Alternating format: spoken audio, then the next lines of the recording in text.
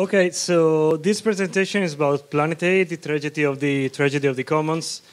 A few words about me. My name is Alberto. I'm a software engineer, and I'm a licensed time traveler. I just got my license, so I can travel like time. And I come from year 2045, and as a proof, I have this screenshot from...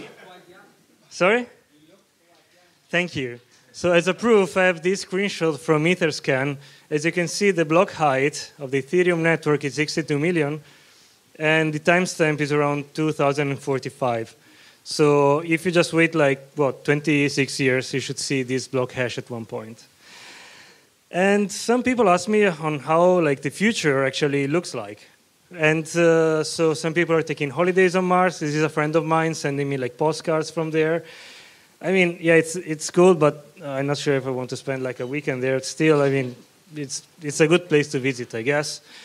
Then Ethereum 2.0 is has been finally deployed in September 15th, 2042. And do you take the photo? Yeah. Okay, good. So I connect to the other one. And another thing, Brexit is almost implemented, so we have 15 days for it. And yeah, so anyway, while we were distracted by all these technologies, social media, political stunts like Instagram, whatever, we actually fucked up the planet. So what does it mean? It means that, this is the drama slide, so suspense. It means that by the year 2045, the temperature of the world increased by 2 Celsius degrees, and this has some really, really extreme consequences to our life.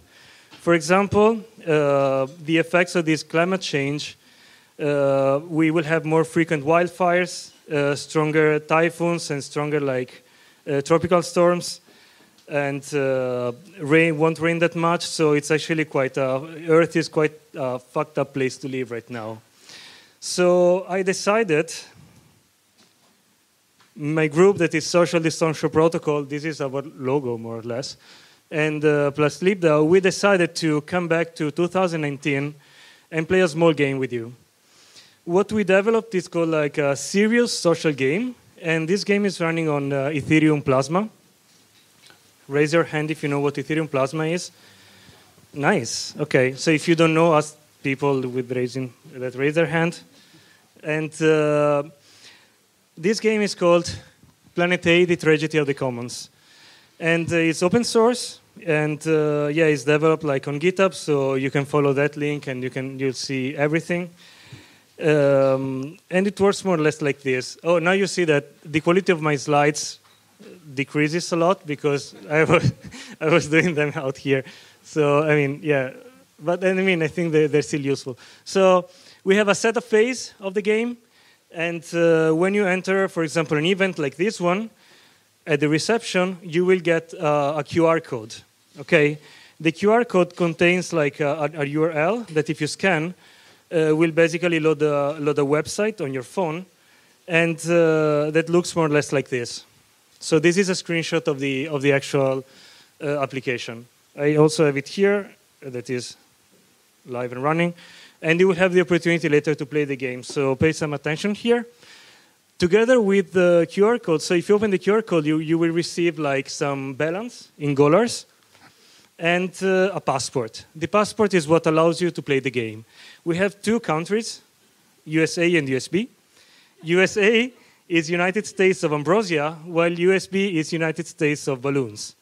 And you also get some dollars, comma, I didn't finish the slide. Dollars is actually the combination of girly and dollars, so that's why it's called dollars.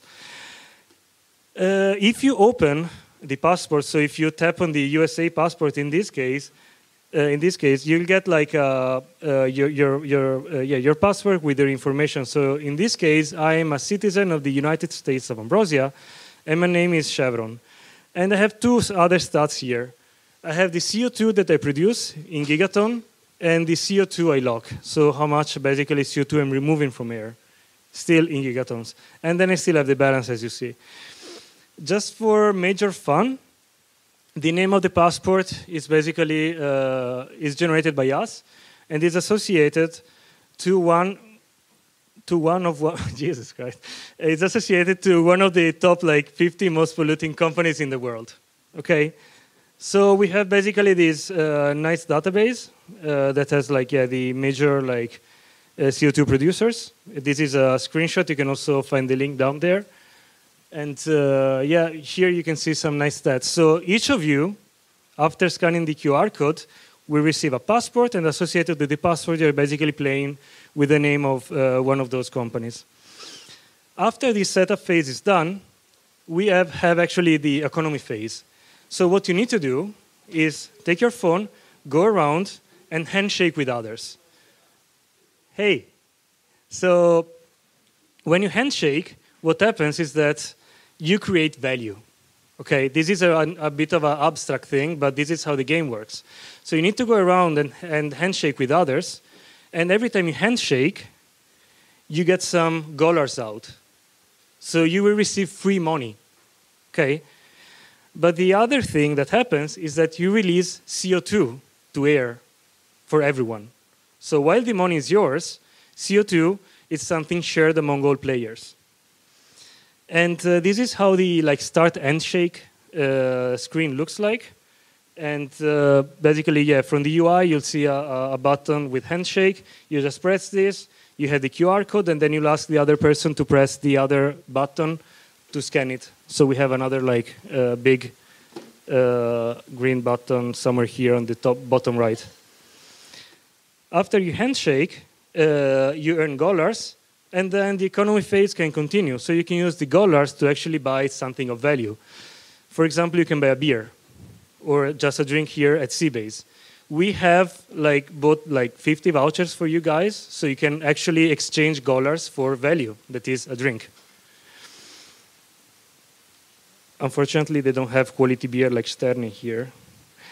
After a while that people are playing, we enter the tragedy phase. And basically, again, since the CO2 value, the value of the CO2 is shared among all participants, if this value reaches a specific tipping point, then the beers will start to cost more and more dollars. So instead of $2, it will be $3, $4, $6, $10. We also developed a nice dashboard that will be projected here after I finish the talk, so you can also see how things are going.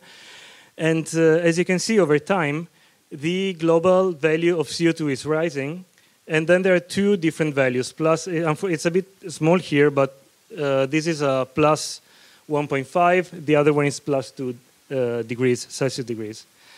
And if you are able to keep the CO2 level lower than 1.5, a beer is $2.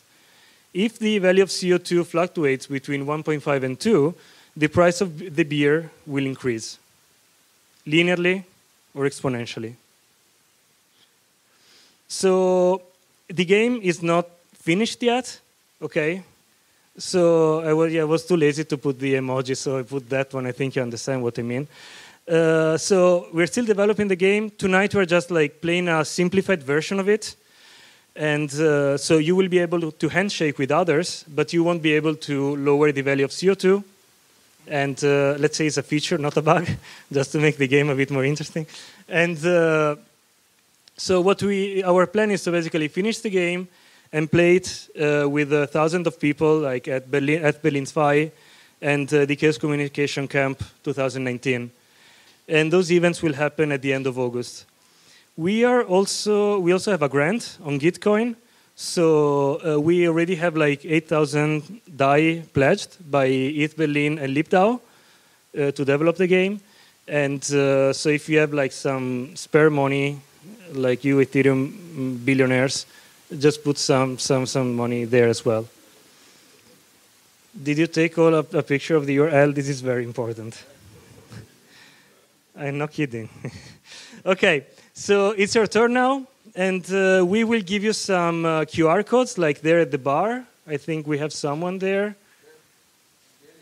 Yes, Those two guys, they have like QR codes, and they will be next to the bar. Each QR code has, again, a private key associated with some dollars and your passport, and you can start playing the game right now. After you scan the QR code, you have enough dollars to buy a beer immediately. So you have $3. A beer is 2. So just get a beer for free from us. You get it here. You can buy it from me. Yes. And then after you buy a beer, you can also before, I mean, that's not the right order. It's up to you.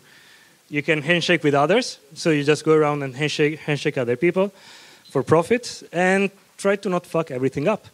Because if you're too greedy, then beers will be too expensive for everyone, also for you. But that's also fun. Also, yeah, remember you start with $3. One drink is $2, and you earn $0.2 for every handshake. Okay, so just to do the math, you have 3, you remove 2, you have $1 left. You need to do some other handshakes to go back to $2 and buy another drink. And I don't have a final slide. Thank you.